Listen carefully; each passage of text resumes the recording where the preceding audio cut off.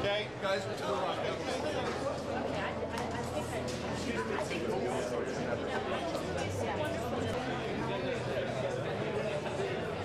It's my first role. It was a bit difficult. I mean, especially playing basically the director, but he always wanted to detach that from the movie. He said, "Don't play Cameron Crowe, 15 years old.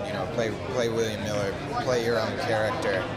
And he always really wanted William to be his own character and such. But still you get to throw a little bit of the Cameron Crowe mannerisms in there. This, Patrick.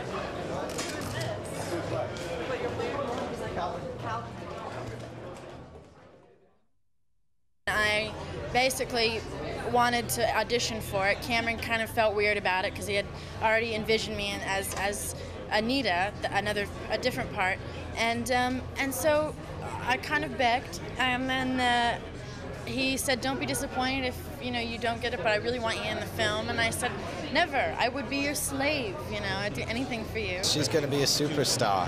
She's. I mean, this is obviously her biggest role, and she obviously nailed it.